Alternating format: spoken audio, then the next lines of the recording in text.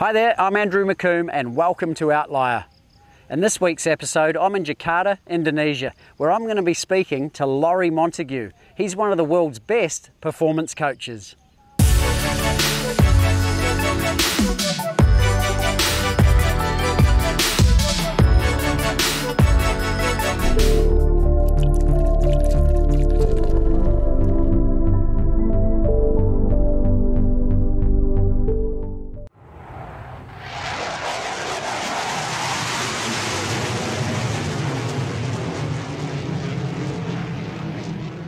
Well guys, Lawrie has so much to share when it comes to human potential and performance, so let's go and meet him. Lawrie Montague, welcome to Outlier. Thanks Andrew, thanks for having me mate. Mate, we're in the middle of Jakarta in the Bogor Highlands here. Beautiful place, yeah, but not normal. And you're one of the world's best golf coaches. How did you end up here? Well, long story short, that's a long story. Where it starts, this part of the journey is, we're 5 years into this. My business partner and I, David Milne, some 10 years ago, had a conversation one night where we talked about if we could do golf coaching from a coaching experience again all over, what would we do differently? And so we talked at length about what he'd learned over the years. If he was going to do it again, what would he do differently? And I did the same thing, and we came to this conclusion that we could, have a clean slate, start again with a new kind of academy that focused more on developing holistically, developing a lot more skills. Because we found that the one common denominator in the golf instruction industry is it is very focused towards swing technique, which you can understand with average players. They're not hitting the ball well, they want to play better, so of course it's going to be directed more towards getting people to hit the ball better. But elite players, what we found, and we both had extensive experience working with elite golfers, that is golfers that are representing the state or a province or a territory, or even representing at national level, and of course professional players as well. We found that the focus was still so much on that the indoctrination of this way of thinking, this swing focus from a very young age, it's very hard for them to escape it. So when they're not playing well, they continually go back to, I'm broken in some way and I need to fix my golf swing. And we said, well, what if we had a different approach? What if we looked at all the skills that weren't being focused on that actually have a huge impact on the way someone performs? And so over a course of 6 months of preparation, building websites and all the things that you need to do, I then made the move from the Gold Coast in Queensland, Australia, to Perth, where Dave had been based for a long time. Originally he was from Singapore and he moved there in the early 80s. And I've known David since the years I played on the Pro Tour. So, when I'd play in Perth, played the tournaments over there, David would be playing locally. Dave's a bit older than me, but he'd be playing, he was a club pro there. And so we got to know one another, and over the years I'd be back there and catch up a bit, and got closer and closer. Then we do some international trips together. And so we worked well together. But we're very different personality, but we figured that would work as well. So I moved across there. We set up this what's called Pro Tour Golf College at Joondalup Golf Resort there, where David was based.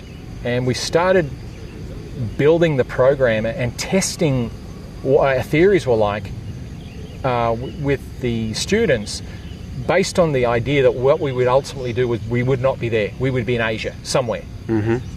That we saw the future as being Asia, that we saw 10 years ago, we saw that the center of the universe was going to be Asia for golf.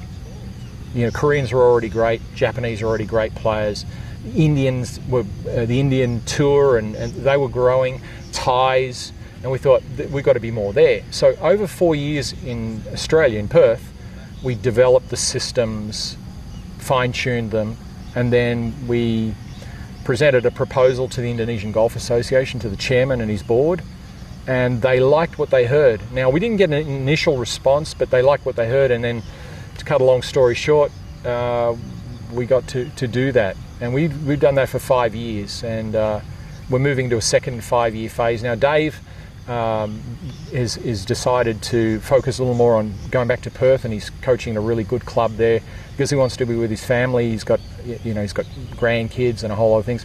I just have my wife Susie and myself, so I'm going to stay on and go into this next phase of the program, which is to expand. We've been pretty much Jakarta centric, and now we're going to expand it throughout Indonesia. That's the plan. Big challenges, of course. But you are coaching the Indonesian golf team. We're both coaching the team, preparing them over the time, and I'll continue to do that until such times as they want to change that situation.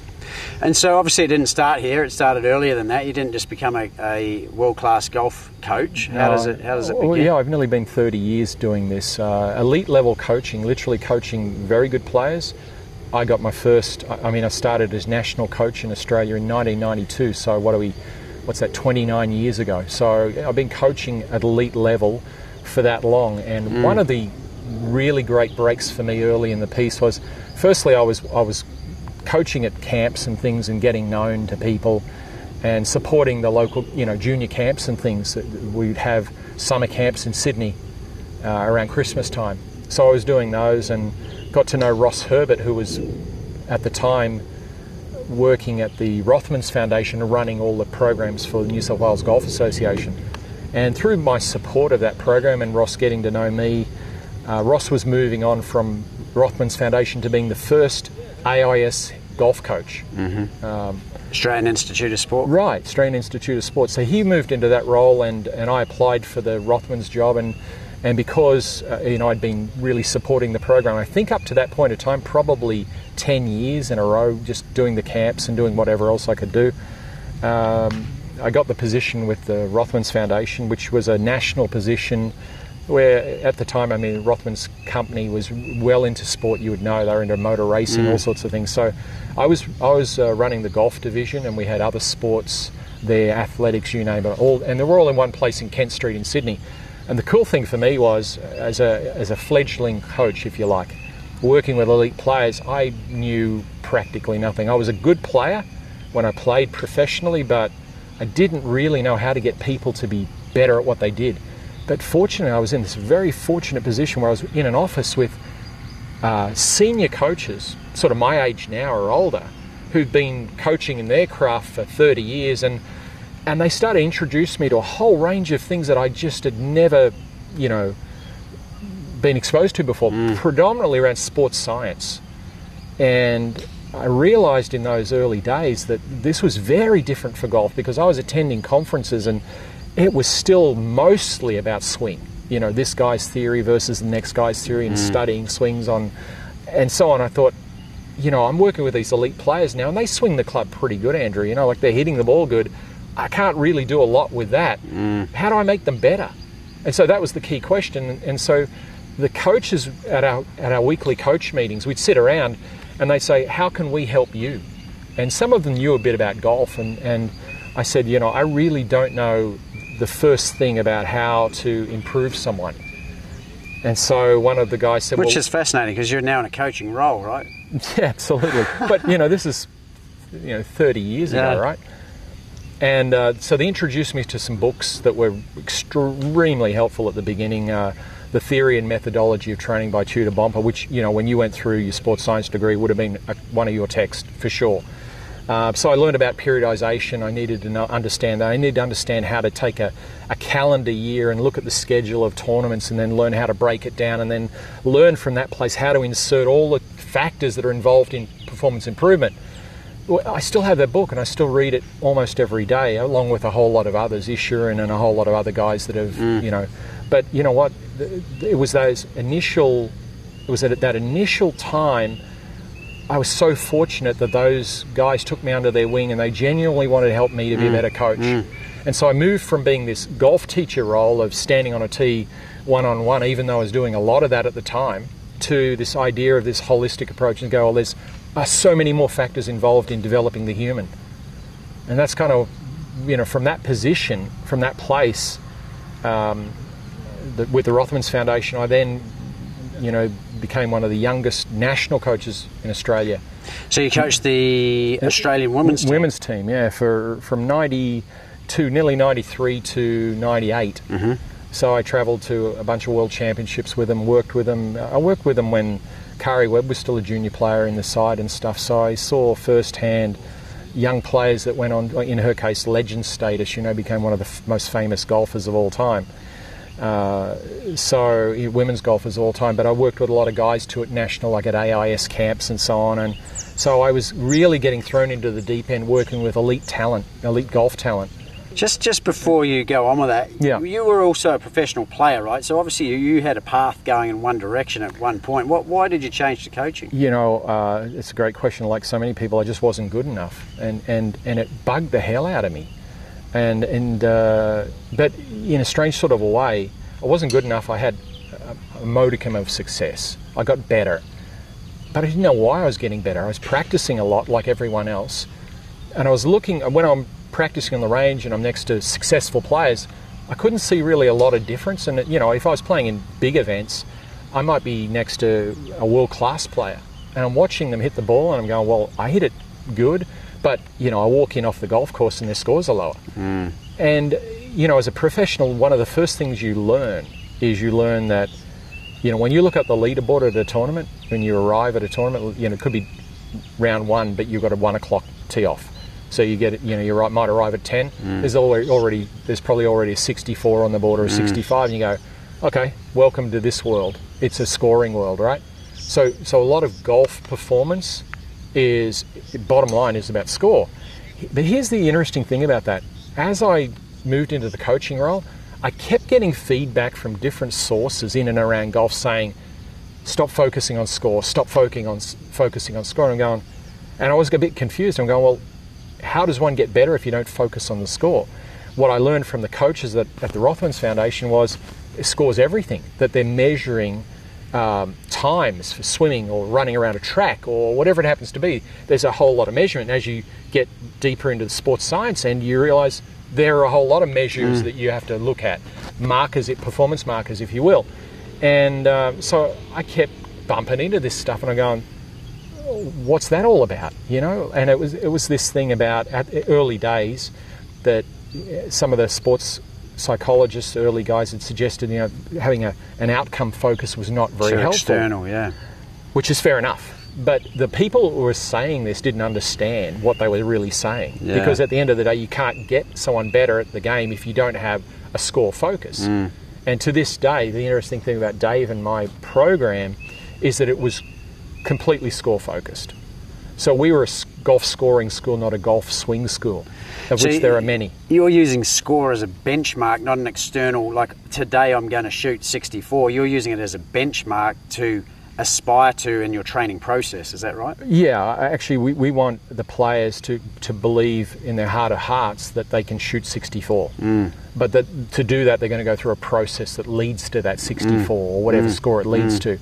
But they have to build the confidence to stand on the first tee knowing that it's very possible that could happen, that even if they got themselves into a position where, let's say they're 5, 6, 7 under for the day, that they actually embrace that place, that really awesome place they're playing, and just go deeper. And so I had the experience through that process of working with a young Korean golfer. I worked with a few Korean golfers that ended up successful on the ladies pro tour, and I started them as juniors, and I worked through this process that I'd been influenced by the coaches from the Rothmans Foundation, and early days there was a girl by the name of Lawrie Montague. I coached her from when I was in New South Wales she got to the LPGA Tour and won on the tour, and then later on a girl who's now one of the top players in the world, Amy Yang, and she was one of the early breakthroughs for me in understanding that this type of process could net great results, because Amy won the Australian Ladies Masters. She got an invite as an amateur as a 16-year-old and went out and won, beat all the pros. And when the press started to interview me because Amy didn't speak much English, so I had to kind of take care of a lot of the press, they would say, how do you get a 16-year-old to win a tournament? Well, it wasn't long after that Lydia Ko started to do the same thing in New Zealand. And now it's a more regular thing to see. But the point was that there was this process in place that was leading to low score development. And that's what I felt was a different path that I was on, moving away from that technical swing development path. And so there's all these, as I said, there's all these different performance markers that are involved that you look at to help drive scores low, which to this day makes us quite unique still. So where'd you come from originally? Like back in the day? Back in the day, really early in the day, I grew up on the Central Coast in New South Wales, went to school there, just into high school, and then moved to Foster on the Mid-North Coast, finished my high school there, and then moved to Sydney and trained as a golf professional at the Australian Golf Club in Sydney. So that's important to me. The reason I asked that question, for all the outliers that are out there and the young entrepreneurs, etc. Yep. Central Coast of Australia, for those that don't know, isn't very populated. It's a long way out of anywhere. Yep. Not so much nowadays because the city's sort Back of in those days it was when I was living there, yeah. But I guess why I'm asking the question is you've gone from there to here. As one of the best coaches in the world, running a whole organisation, general manager of the Indonesian golf team, I guess. Is that how you'd put it? Yeah, basically the foundation that that supports all of this. Yeah, that's the new role. So I just want to, in your journey, highlight. You don't have to start from anywhere, do you? It can be you can start from anywhere. Well, I think if you looked at it and said, and my parents, dad's was a bricklayer, mum was pretty much stay-at-home mum sometimes. Money was tight, so she'd go out and work at times, doing all sorts of things. So there was always more month at the end of the money, right? And in the family. So I just got. I had this motivation to get good at this. I mean, I used to surf. I used to love surfing, but I had to make a decision. I was playing a lot of rugby, I was surfing, and then I was playing golf. And it got to a stage where I had to make a decision, and it turned out to be golf. And it was, I'll tell you, it's an interesting story. I was 17 years old, and I was at the summer camp that I ended up teaching at. But I was there, the club that I was playing at the time, Foster Golf Club, which is Mid-North Coast, New South Wales. I was a junior member there. I think I was the current junior champion, and they paid for me to go to Sydney to attend that camp for a week. And so you're down there with a whole lot of boys from, and this is where basically a lot of golf in Australia starts from the country areas. They all come to the city, and and they get some coaching for the first time. They get some serious coaching from some good pros. Well, one morning at daybreak, I was down on there's a kind of like a park down the bottom of where all the Narrabeen is where the sports area is there, and I was down on the oval just on daybreak hitting golf balls on my own, and one of the pros was out having an early morning stroll, and he stopped and he said, "What are you doing?" I said, "Well, I'm getting some practice in," and everyone was still asleep in their rooms, and he said, "Why?" I said, "Well, I want to be a pro," and he said, asked me a few questions about that, and he said, "Well, I might be able to help you." And the guy's name was Mal Wilson, and Mal was finishing his training at the Australian Golf Club, and he said, "I'll contact Daryl, my boss, who's the head professional there, and see if he can't get an interview." And that came out of the blue, but think about it. I was standing down there on my own, practicing away. We had a big garbage bin full of balls, and I was just practicing as I normally would do. Doing the extras. Probably. I was the only person there apart from Mal having a walk past. But isn't it interesting, the irony of that situation is that he happened to be walking by at that time, and one thing led to another, and I got the job there as a trainee professional, and one of the top clubs in Australia, from this poor kid from the bush. But, the club had sent me down, and so it's one of those things we've talked about so many times where synergy. Yeah, just things happen, and you're not really sure why. So how did I get from being from there to there? That's how it happened. Yeah. The bridge was literally that moment when I was down there practicing on my own. I didn't expect anybody to be around there. I just wanted to get some in before breakfast. Breakfast was like 7:30, and I wanted to get some practice in before there. Yeah. Because there's a bit of a scramble for balls when all the guys are down there. Just didn't hit enough, so that I can get down there and get some extra. Right, and so that led to that, and I trained at the Australian Golf Club and a bit of time at a couple of other clubs. Got through my training and got better, although there was, some challenges along the way. I had to change some technique, and I struggled like crazy with that because I was so used to doing it my way without much coaching, and then all of a sudden I've got to do it a different way, and so scores went higher, and So you went from the Australian Golf Club as a junior pro, you obviously qualified as a pro, you played professionally. You then converted to coaching. Yeah. Then you had the Rothmans Foundation. Then you moved to the Australian women's team. Yeah. And then what happened? And the state team as well. I was coaching the state women's team Yeah. and the state junior boys team all at the same time. Yeah. So I had a ton of coaching going on.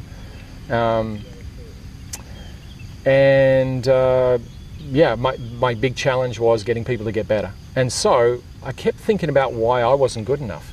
I kept reflecting back on, well, I was practicing a lot, right?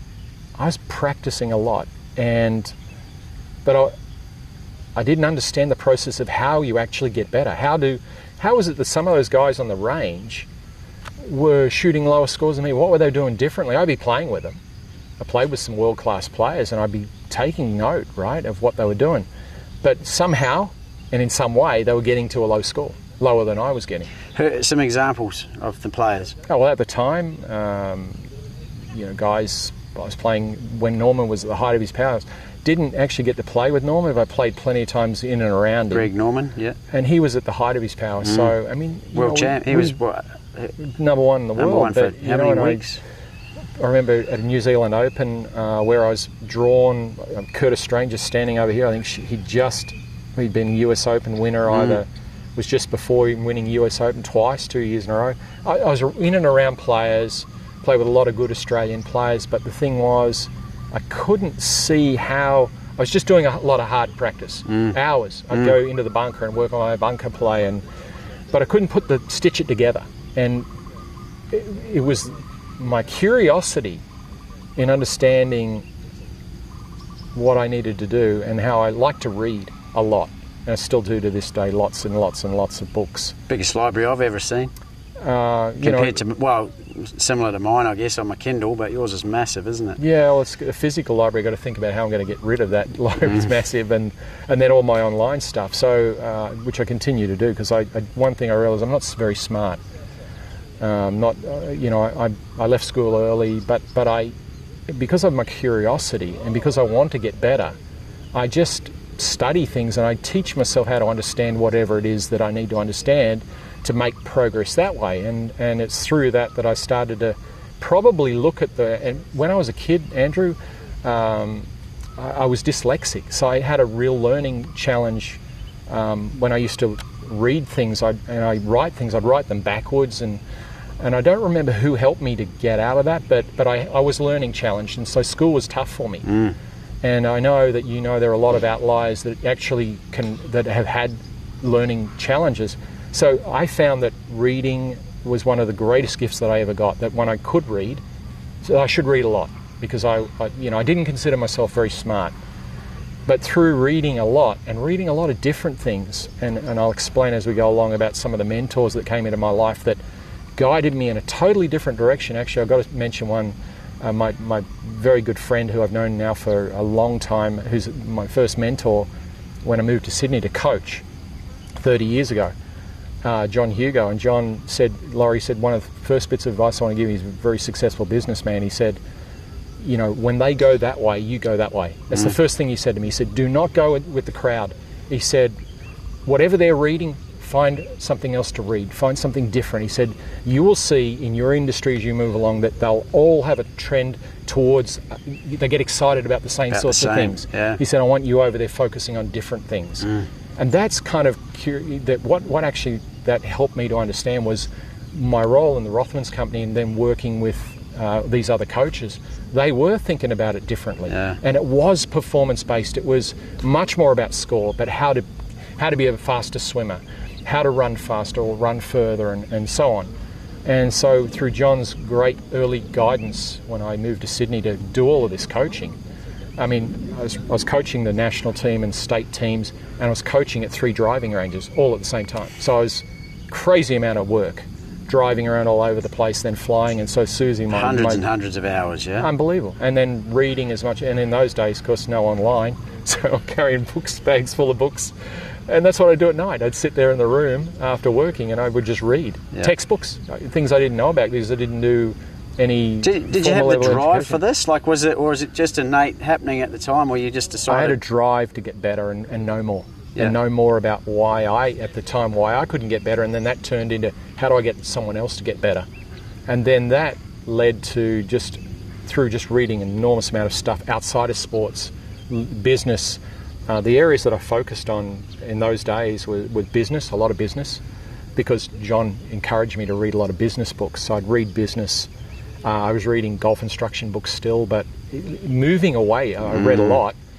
Going back, my library actually goes back 140 years. So I've got books that I've read going way back to the first books published.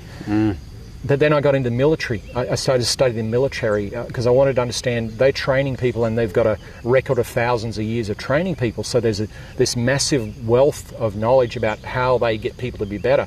So I went through this period of studying special forces and like SEAL teams and SAS, and I would study that. At the same time, I've got Bomper's book over here, studying that. And I'm starting to look at it, and I'm seeing all of these conclusions that were similar about how to get people to get better. And then, some years, and that went on for a long period of time, but it went in trends, particular directions. And I would go in this direction, and then there'd be some reference to another book, and I'd start there, and that would take me. So it's like a tree of life, if you will, a tree of knowledge, and I just going along all these branches. Eventually it led to me to Western philosophy versus Eastern philosophy. And so I started to then study martial arts because I wanted to know there's an ancient art, a way of training. And when you look at it from, say, Japanese or Korean or Chinese, and you see the very early forms of how martial arts and military training were all together, entwined, I started to read that as well. So I was looking at what were the ancients doing. And to this day, I'm sitting here still reading those books, books on samurai techniques, Musashi, you name it, all sorts of people. And so, again, this tree just keeps going and going and going. There's just no end to it. And I'm caught in it. I can't escape it now. I mean, I got interviewed last week for something, and Terry, this friend of mine, who you'll meet, Terry said, he said, I've never known you not, whenever I went to your place, there'd always be 20 books piled up beside your chair that you're currently reading all this stuff. And I said, mate, I'm sitting on my bed having this interview with you, just finished training, and I've got 18 books sitting beside my bed, so I haven't escaped it. So I've got online and offline. But point being that the drive has always been to know more, and then as I knew more, I realised how I knew so little. I know so little, and so I wake up every day with the beginner's mind. The white belt every day. I wake up with a white belt, and I do not ever consider myself. I feel kind of embarrassed if someone tells me and you know me quite a while. I actually feel embarrassed if someone tells me I'm good at something. I don't see myself a guru that way. Or a legend. I see myself as someone who just genuinely wants to get up every day and learn more. So, Lawrie, how important? It sounds to me like humility is extremely important to you. I think it is, and I'll tell you why I think it is. I think I've met a lot of pretty successful people in my life, Andrew, through golf. You just do. You meet a lot of, I've met heads of state and very famous people. One day, just a quick story, I'm a trainee pro at the Australian Golf Club. It's late in the day, probably an hour before sunset. And this old man turns up with an entourage. And my boss, Darryl, was just leaving for the day. He said, Lawrie, I want you to take care of this. So I go out to the golf cart and I sit down, and the old man sits beside me, and his entourage stayed up. He said, you guys stay here, I'll go down with a bucket of balls. He's going to hit some balls on the range. It was Bob Hope. Here am I at the time, I'm 18 years old, and I used to watch Bob Hope movies all the time. So huge star in Hollywood. There's just Bob Hope and me sitting on the driving range, and he said, you just sit in the cart. He said, if you see anything, just say anything. And I'm watching Bob Hope hit golf balls, and just two of us on the driving range, no one else around. Fascinating, isn't it? So, obviously, would you say synergy and humility kind of work together? Because that's another synergistic moment in your life, that he happens to be there in the time you're there. Those things, I've had a bunch of those through my life, Andrew. And I wanted to mention this one. When I finished training as a professional, I'm broke, I got no money. This is so after Bob Hope, I finished my training. So I go back to to Foster, Tuncurry, the hometown, and I get a job. Peter Craig was the head pro there, and we just built a new course in Tuncurry, and there was 13 holes in play, and I became the pro under Peter there, the assistant pro. And I spent lots of quiet days where there's no golfers, because it's brand new. Yeah. No one even knows about it. Yeah. So I'm sitting there and I'm thinking about, and I could go out and practice. There's no one around. So, and there wasn't much grass around. The course was being laid out. I'd be hitting balls off the sand. And on my holidays, I'd go and play some pro-ams, right? So that was the plan. So I'm practicing. Anyway, one day, you know, there's always someone would drive up this dirt road and come and play the short course, 13 holes. So this guy turns up and I'm sitting behind the counter and, you know, and he asked me a couple of questions and I don't know how this relates to it, but it is strange. That morning, the greenkeepers would bring in, they'd read the newspaper and then they would leave it there for whoever came in the day. And it's an old house. I think it's still a house there today. I haven't been there for years, but the house, a 2-story house, was the clubhouse. They'd moved there. So I'm there and I'm reading the stars. I was reading the sports section, I read the stars, and then stars said something like, I'm an Aquarian, right? My wife says Aquarian. I'm reading my stars and they said something like, something that you really want is going to happen to you. It's going to open the doors up for lots of things. They are one of those nice positive messages, right? And I left it at that. Anyway, not that long later, this guy turns up and he said, can I have a lesson? And I was doing a few lessons then, but not many. And I said, sure. So I go down to the practice fairway and watch him hit some golf shots. And I'm like 20 years old, 21 maybe. Just qualified, and I'm watching this guy hit balls, and he says, what are you doing here? And I go, well, I'm here to save money so I can go out and play on the Pro Tour. And he asked a few more questions, and he said, how much would you need to do that? And I went, about X amount. And he said, maybe I can help you. You seem like a reasonable fella. Anyway, so John Dowling turned out to be one of these moments in my life. So this guy's John Dowling. This guy's John Dowling, and John Dowling had an interesting story as well. He helped his best friend. John had won a small lottery. He's a geologist working in New Guinea, prospecting for gold.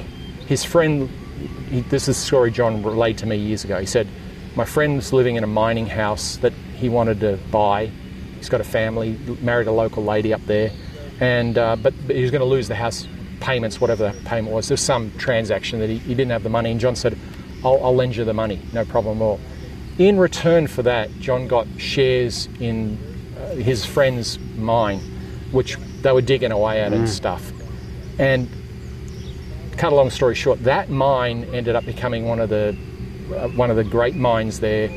And on the stock exchange, it came under New Guinea Gold.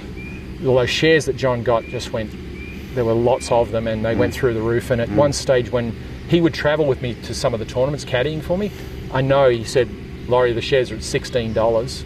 And so he became wealthy through his generosity to his friend. Yeah. And then he was being generous to me and helping me out. So he sponsored me to be able to play and discover whether that was going to be the thing that I needed to do. But you see how it just, again, one of those moments out of the blue. That was the second time, because the first time was when I was practicing on my own, then the pro gets me to the club. This is the second time. Now I can get onto the tour. The third time was when I became a coach and I get the job with the Rothmans Foundation. Now the work had been that I was doing the coaching with Ross. Ross liked me. I used to get on well with Ross. He was leaving foundation, so he put in a recommendation for me. I still had to go through a formal process, but I was doing a lot of coaching and I was very keen to be good at it. And so that led to that. And so it seems like in my life along the way, there's always been these punctuated moments where... critical moments. Where there was a turning point. Yeah. And I always say to Susie, my wife, I say, you know, wherever I get to the end of something, something good will come along. Another door will open as one shuts. And I believe that. And so, and I've always believed that. And more so since those things have happened. But always along the way, Andrew, I'll say this, John Hugo has always been there for me, even though I don't speak to him as much now. He lives in Sydney. He's always there for me. He was like a father figure for me. And gave me enormous advice, helped me out in so many ways, and Suze in so many ways. And I think that that's critical as well, that you have someone that you can bounce ideas off, or when you're troubled by things, you need the old head with experience and wisdom, and John is just full of wisdom and experience. So, well, speaking about that, mate, you've got this facility here, and it obviously looks a bit industrial. It wasn't even there in the first place. I want to talk to you about a little bit about that journey, and then back to wisdom, how that then transfers to the young students you've got and the results they're getting. Sure. So Dave and I always had, so when we arrived here in Indonesia, we were actually working at the opposite end of this driving range down there, just running some camps and things, but we thought this could be the spot. It's just out of Jakarta, it's going against the traffic in the morning, so all those things were good ideas, as you know, driving with me in the morning, you know what the traffic's like. So this seemed like a good idea, and this tee area that we're on was already here, but the green wasn't, and the general manager at the time was built a green, and so we thought this could be the ideal place, and we needed obviously funding for that, which is where we pitched to the Indonesian Golf Association about the idea of helping them to develop a national program from nothing. Had you seen this place before you put the proposal forward? You did a recce, came over? Yeah, we ran a few camps here. Yeah. So we knew that this was a good location. Yeah. I mean, we knew the clubs in the area, but that this was a good location for it, because, you know, in thinking about it, you need space. You know, you're coaching players and so on, you need space. And you need privacy. The other thing is we didn't want to be with the public. With everyone else. Because if we're going to build a program, we don't need the public, you know, in and around us. There's plenty of places for the public to practice. It's interesting too, though, Lawrie. You had a vision of what you wanted to do, but you didn't just go out anywhere and make it happen. You actually took some time about it to get something that was more ideal, yeah? Well, we had to go through and get a SWOT analysis. Whoever we were going to present to, we couldn't just say, we want money and we're good. Because, you know, they didn't know who we were. And but we went through, and it was a detailed proposal took 2 hours, and the chairman, who's a businessman, very successful businessman, he appreciated that we'd gone to that trouble. He said that makes you very different to the normal golf pro who would just said, I want a job, put your hand up and get a job. Well, you've pitched an idea, and that it's a big idea. It's a 10-year long-term plan that Dave and I both believe in. And because you know, as you know, it's about, you've got to look at these things long term, you know, but it's not always easy to do. So we put it down on paper, and as I said, one thing led to another, and it led to this. And you know, there's functional and there's fancy. And I've been to a lot of golf academies around the world, and I've seen 5-star. They're fancy. And and we're not fancy. We're all about function. So we you know, with the help of one of the directors of the company that was set up to assist us to be on the ground here, you know, we went for containers, put them all together and created a very functional place. It is 4 containers with a roof, put on top. Absolutely. And it, you know, we had rain this morning, heavy rain, but the guys were able to practice in it, and it's the only time they do. We like to practice on the grass. Well, you got one of the longest, like the viewers can't see it, but it's one of the longest grass driving ranges I've ever seen. Yeah, it's about 75 metres long, you know, and about 20 metres wide, so it's quite a lot of grass and downhill and uphill and all of those sorts of things. But the whole idea was to come here and build a national program, something they didn't have. I mean, they don't really focus on it. Golf's not one of the sports here. The big sport here is badminton, and they're very good at it.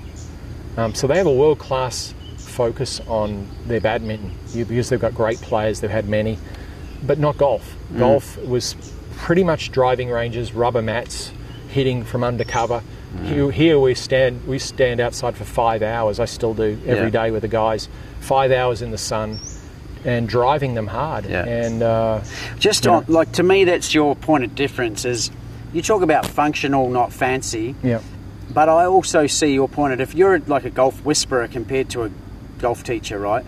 You look at the game and the person so differently to other instructors I've seen, and obviously with my background in golf university, etc. Yeah, you have more experience of that than I would. I mean, I know a lot of pros, my friends over the years, but I would consider myself, I'd probably fit into that classic introverted profile where I spend a lot of time on my own. I like it, like my own time.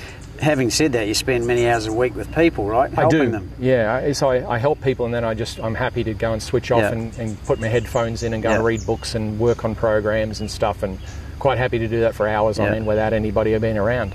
But going back to I understand that because I know you, but the difference is So not only are you doing something different here off the bat, it's a new vision, it's a new way of golf development for a nation. Yeah. But then it's not just about that. The way you coach people is not normal. Do you want to explain a little bit more about that? You may not even realise that, but... Yeah, well, I don't look at, firstly, from a golf point of view, Andrew, to start with, I don't look at the swing and say, I need to fix something that's broken here. I just don't see it that way. I listen to what the person says, how they describe their experience of what golf is to them. Ask some clever questions, if you will, like some questions that might stump them a little bit. Do they think they're coming for a golf lesson? Yeah, but, I don't just, actually before I would work in this situation when I was running my golf school, and every so often I do some private lessons. I got more and more out of doing private one-on-ones, and I like to, our golf school model was, what we like to do, where you, this is prior to me working with Dave. I had a successful golf school business that I set up in '94, and we would travel with groups to New Zealand, North and South Island, Gulf Harbour in the north, and down in Queenstown in the south at Millbrook, and and spend 5 days with people and do the golf school thing, which is just a much better model. And I did that all the way up to moving across with Dave and setting up this program. So I like the idea of working with groups, not one-on-one. Why is that? Well, basically, it sort of fits the situation better. One-on-one, there's not a lot of leverage work. I mean, I'd have to charge... You're trading time for money, aren't you? Yeah, and John told me, my mentor told me many, many years before, you've got to get out of that habit of trading time for money. Just stop doing it. You have to find a way to generate leverage, and the best way is with groups. A group of people paying X amount, not as much as they would pay one-on-one, but collectively it would make a lot more. So when I was running golf schools on the Gold Coast before I moved to Perth, what I could generate in a week from a golf school compared to someone standing on the range giving one lesson was probably in the vicinity of 5 times as much for less hours. Yeah. So, but I learnt that a long time ago. And so my business side, because from the very early stages, this is important, I stopped seeing myself as a golf professional. Yeah. I saw myself as someone who was reasonably skilled at the game, but I was in the business of developing golfers, but not as a golf teacher per se. So is it a system, is it a methodology, or is it even a mindset? Is that the difference? It's all of those things. It's certainly a system. I found that the best way to help people to get to where they want to get to is help to define the path for them initially. If they're learning something they've never learned before, give them a structure that they can learn and make it reasonably simple. Don't make it complex. One of the things I learned from Brian Tracy many years ago at one of the seminars, famous Canadian speaker, is, he talked about this law of complexity, where if you've got, say, a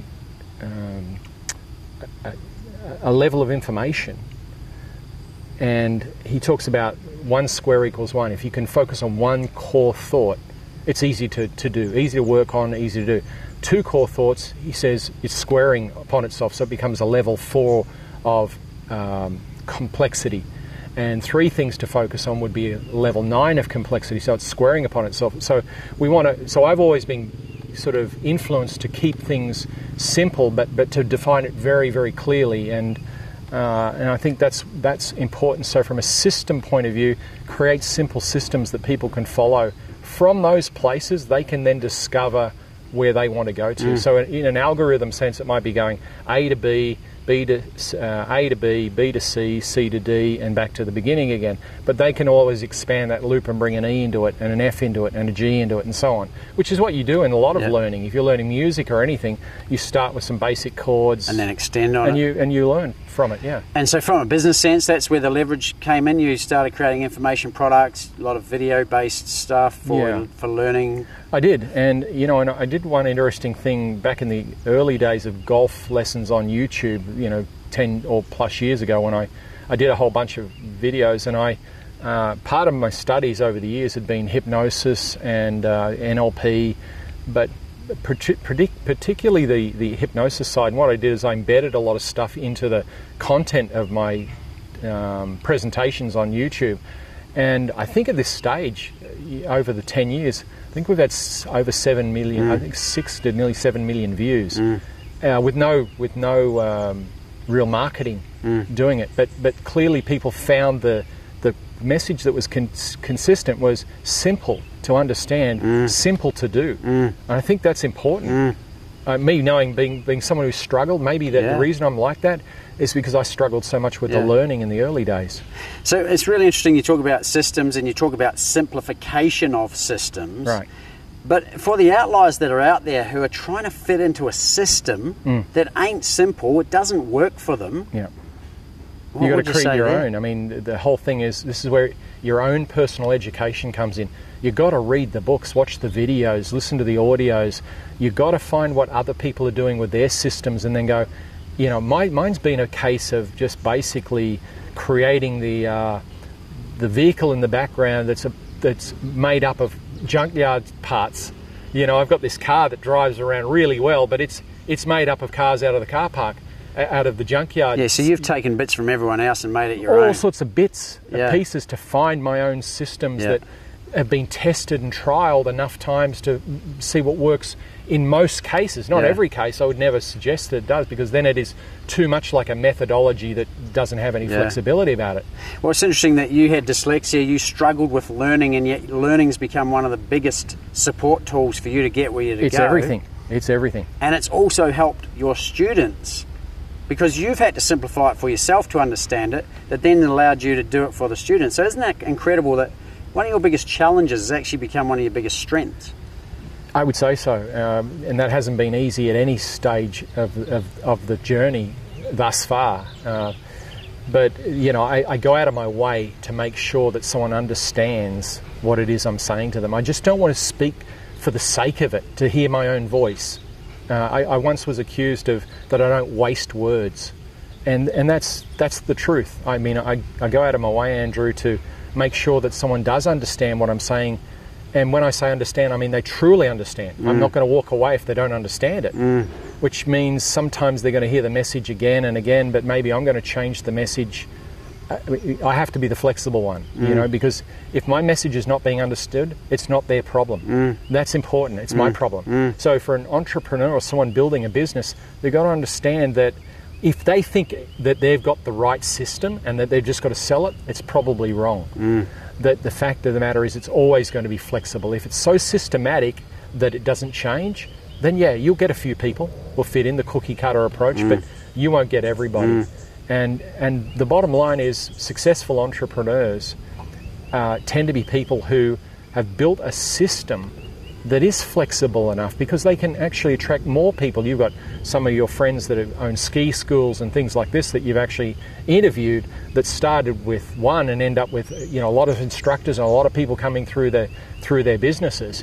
Well, you have to have a level of flexibility. Yes, there's systems in place, but you also have to have the flexibility to work around them. Well, I think that's what makes you a bit of an outlier in the golf space, is you're not making it about the swing and the swing has to fit, everyone has to fit the swing. You're making it the other way around, where you as the coach are asking the questions of the person and then making it about them. Yeah, if 4 questions or 4 words, what do you want? And then I stop and listen. And then they may not know what they want. And I say, well, if you did know what you want, what would that be? I still don't know what I want. Well, so maybe the first challenge is, how can I help someone if they don't know what they want? So I have to get to a place where we can build a bridge where I have some level of understanding of what they think they want. And it might be a case of they don't really know for sure, and then that may be my challenge. I've got to help them to find what it is that they want. How would you suggest it? Like for the outliers out there who know they feel different, they feel like they don't belong, but they know they want to make a difference. Well, they have to know what difference means. Yeah. You know, because the thing about life is, for every person on the planet, it's different. Yeah. It's not same. Yeah. There are samenesses and there are differences. A sameness is when you do have a system that is basically operating the same way. The difference is everybody's got to experience that sameness differently. Yeah, because we all are technically one, but we're also unique in that oneness, aren't we? We're all looking at the world differently. Every person that I work with, doesn't matter what they're doing, is going to share with me what they think, what they believe their experience to be of a particular situation, whatever the context happens to be. And the content for each person is going to be different. So they could be standing here, say, hitting golf shots, but they're all different doing it. They're thinking different thoughts. What the one common denominator with all of them is, what do they want? Yeah. So, and which again will be different for everyone. So you got 4 questions. What do you want? And then what's next? So to understand what is, I explain that what is a behaviour. So the thing about change is, people talk about you change your mindset. Well, I believe you change your behaviour to change your mindset. I think you've got to do the physical. You've got to do the work. One of the things that I constantly struggle with is I meet people, very bright people, who stopped reading, who stopped learning once they left university, particularly university. They go, that's it, I read enough in university, I don't want to do it anymore. I go, big problem for you. Life doesn't stop. Everything's moving. If you want to be a successful entrepreneur and you're an outlier, you need to study. You need to study your markets so much better than everybody else if you're going to be successful. Successful might mean that you just generate a level of profit, if it could be a profitable thing, or you're making a massive difference to someone's life, or a particular niche of people's lives, whatever it happens to be. You've got to really know what that is. And never kind of old pro said to me many years ago, he said, and this is all around method, he said, learn a method and like throw your hat down and say that's the way you do it. I've never been able to accept that. Someone would even say, what's your method of teaching, Lawrie? And I go, I don't know. I'm not sure. Or changes, yeah? Well, I'm a white belt every day. Like I literally am a white belt every day. That's where I'm at. I have a beginner's mind every day, which is in Japanese is shoshin. I have a beginner's mind. And so you'd encourage the outliers, the entrepreneurs to have a beginner's mind? I think that's where humble is. Humble is in learning. I mean, I started humble. I couldn't learn. I couldn't write properly. I was having all sorts of trouble. I do remember that. I struggled. And so homework, writing, even the board, the teacher would be writing on the board and I'm trying to write and then she'd be wiping half the board out. I didn't get to finish anything. I was left-handed and it was just at the end of that period where they wanted you to be right-handed, but I was left-handed. Are you a devil's child? That's what they called you, wasn't it? It could be. I never got the slaps on the wrist or the canes on the wrist like some people did, the earlier generations than me, where they made you into a right-handed writer back in the days when you were using ink and ink pots and so on. But yeah, so I struggled so much with learning in the early days that I had to do something different, and there was that side. And one of the things I also learned is that particularly while I work a lot of hours, is I have to be fit and strong and healthy. So you've got other support tools that you use to keep yourself sharp. I've got to be in the gym. I've got to be as healthy as I can be.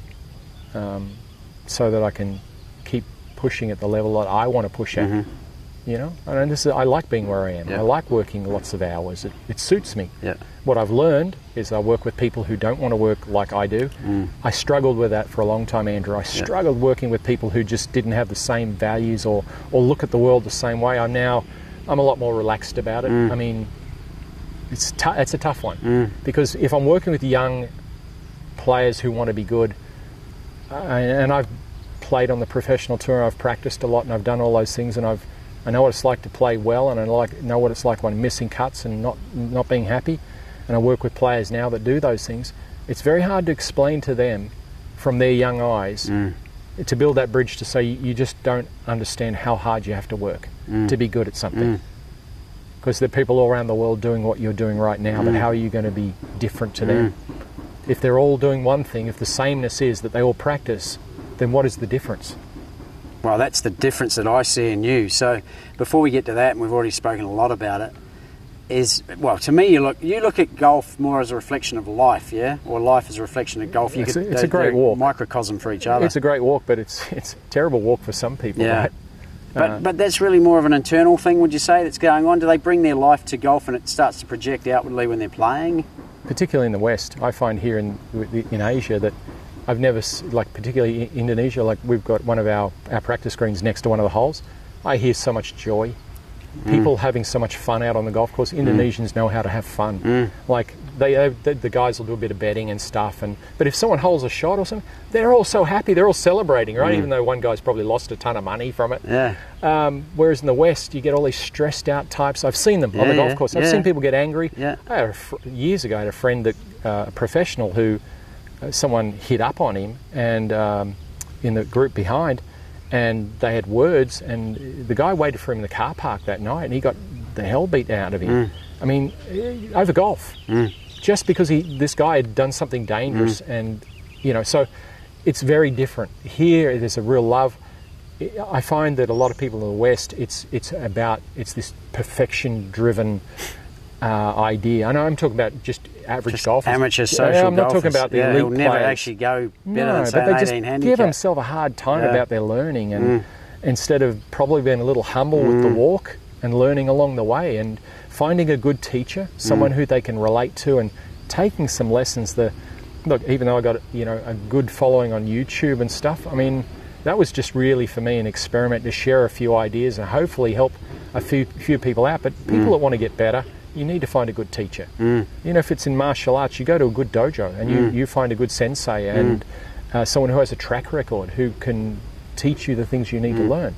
Golf, tennis, doesn't matter what it is. Well, earlier we had swing lesson for me. I haven't played for almost a year and a half, 2 years now, and we did one swing. We changed my swing instantly, and we changed a finger on a grip, and instantly got more distance, got easier through the ball, etc. And if I had been to any other instructor or teacher, I probably would have, and a lot of the golfers out there would know this, I probably would have come away confused. But you had the ability again to simplify it with, who would have thought a little finger shift could make such a big difference in distance, in accuracy, in ability to play through the ball. But to me, again, I keep saying it, that's the difference, right? Do you feel different? No, I just look at it that way, and I do want to convey a message that you understand. But one of the things that I learned many years ago with Richard Bandler, one of the co-founders of NLP, was he really gave you the idea that learning is easy. This is an important point. He said, people don't have learning challenges mostly. I mean, I did. But what I learned was, he said that it's translation they have problems with. So every person that comes along, it doesn't matter who it is, in my mind, the very first thing I say to myself is, this person is not learning challenged. If they can't hit a golf ball, or if they can't achieve their goal, then there's some translation going on. There's some reason between where they are and where they want to get to that they don't understand what that journey is. So I want to share this really simple thing that will help enormously. Again, at a business seminar a long time ago, it was a long time ago, probably very early days of my coaching, Brian Tracy shared an equation. And at the time, the equation was U times E equals R. And then later on, once I understood the equation, I changed it to R equals U times E. And essentially what it is, U times E equals R, was understanding multiplied by effort equals the result that you get. What I did was I put the result at the front and said, results are equal to your understanding times your effort. I got to tell you, Andrew, for 30 years I've used that equation almost daily. Me personally, but remember, I'm not smart. I didn't finish school. I'm just book smart. I've read a lot and I've pushed myself to try to understand some things. But the equation is so simple because it starts with, okay, everyone wants a result. My responsibility is to find out what that result is, to get really clear on what that person's result is, outcome, if you will. At the other end of the equation is effort. Everybody's putting in some level of effort. Young players here are practicing, hitting balls each day. But what makes the formula so unique, and Brian Tracy, I met him years later, and I said, how much, I asked him, I said that equation, he said, it's been so useful to me in my life. He said, you know what? He said, it's interesting you bring that. He said, it's an old Greek equation. He said, that goes back to the times when they're all sitting around, Aristotle and all the boys sitting together. Eating grapes, doing their wine. thing, right? Yeah. He said it goes back to them asking the question about the universe. Yeah. So the understanding, the you part of it. So if someone's battling out there and struggling, do you think if they don't understand, them, or is it they just don't understand? There are levels of understanding. There are layers of understanding, and you meet people who are really specialised in something. Could be an engineer, but of a very specific niche in engineering. They are very deep at that level. I saw something the other day. You'd relate to this. Someone was interviewing Richard Feynman, the very famous physicist, about. It was simple. It was about repelling magnets. He said, what's that all about? He said, I really can't explain it to you. He said, because there's no simple way to explain about the complexity of that. I would have to teach you so many things. So what seems like, why can't they push together? They just don't. He's exactly they just don't. Except that. Yeah. If you want to know more, then you have to understand this. Go into Richard, it you further. have to. Yeah. You have to. And so So there's not a quick fix bullet. If you want to There's understand more, put more effort in, learn from great teachers. There is no fast track. Yeah. I don't care how clever the marketing is online and what they tell you. If you're gullible enough to believe it, and I have plenty of times, I'm gullible enough to have believed it. Your emotion went up, didn't it? Yeah, You I thought, wow, if it's just that, and Yeah, realise, no, it's still a lot of work, right? And when you see people who are quote unquote successful in things, you realise they've done a lot of work. And well, let's summarise everything we've talked about so far. If you were to help the young outliers in general, entrepreneurs, creators, dreamers, innovators, what's a little process they can follow? Let me start from this. Other than the 4 questions which we never finished. John Hugo, my mentor, said to me, he said a couple of things that have been really instrumental in me understanding the world a little bit differently. He said, number one, he said, you will become what you think about all day long. And that's not from him, that's from someone else, a very famous speaker, Earl Nightingale. You will become what you think about all day long. So what you focus on and you direct your energy to, it will grow and expand in your universe.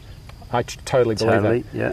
And he said, he said, Lawrie, you will attract into your life the people, the situations, and the circumstances in harmony with your dominant thoughts.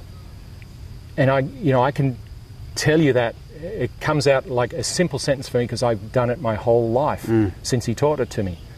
That when you direct your energy in a particular place and you stay focused on it, you learn about that thing, and you remove the interference along the way. It's like you want to get this perfect wavelength without interference, without an interference coming in. Or in a simple law of physics where an object at rest remains so, and an object moves in one direction until some other external force moves it. Yeah. Life is like that. The more focused you become on something, the more you attract into your world people that can help you move in the direction of that. That is what I found when I wanted to become a professional. I was practicing more. I wanted that, and Mal Wilson walked past and he said, I think I can help you with that. When I was practicing at a little golf course and no one around, then this guy comes in and has a lesson with me, asks me, what do I want? I end up getting sponsorship to play on the tour. When I retire from playing on the tour and I get a job with the Rothmans Foundation, I work with coaches from other sports who've been coaching as long as I have now, and they help me to understand the books to read, and then that was a struggle. But so it's been that constant focus on what I wanted to the exclusion of all else. The biggest challenge today for young people is the distraction factor is so high. The interference is so high. How do they reduce that? Two questions. How do they reduce it knowing that they're focusing on what they really want to be focusing on? Because some people just focus on anything, think it's going to make them money or whatever, but how do you tune into what you really are, your calling is, and then not become distracted? First things first, you have to look at the things that are getting in your way to begin with. For you to run the 100 metres and run it in 10 seconds, what's going to get in the way? Well, it might be hurdles. You have to become a good hurdler. But let's say it's just an open track. But maybe you've got to dodge a whole lot of people along the way that want to, maybe you're a famous runner and they want to interview you, but you just really need to break the tape at the other side as fast as you possibly can. So here's the first thing. Turn off all the notifications on your phone. Turn your phone off. Turn your iPads and your laptops off and everything else at certain times. Read books. If it's an online book, read the book. Don't have the phone on at the same time with notifications pinging all the time, because actually the technology is fantastic. The people that build the technology understand how people learn. Yeah. And they go, you know what?